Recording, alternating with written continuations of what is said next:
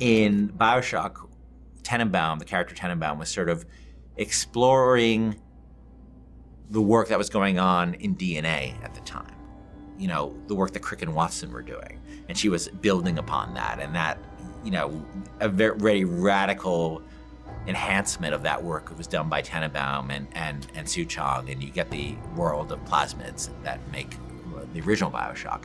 Elizabeth's not a scientist, but she has the ability to interact with the kind of science that was being done in this period, the kind of science that was being done by Einstein, the kind of science that was being done by Heisenberg.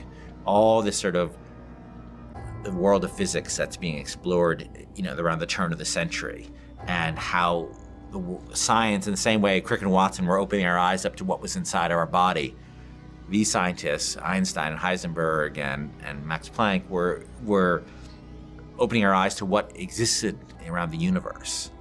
And everybody can see in the world of Columbia these tears that are windows into these worlds that Heisenberg and Einstein were starting to explain to us. Elizabeth can actually reach into those worlds and manipulate them. And that's what her power, that's what you're seeing her do in the world.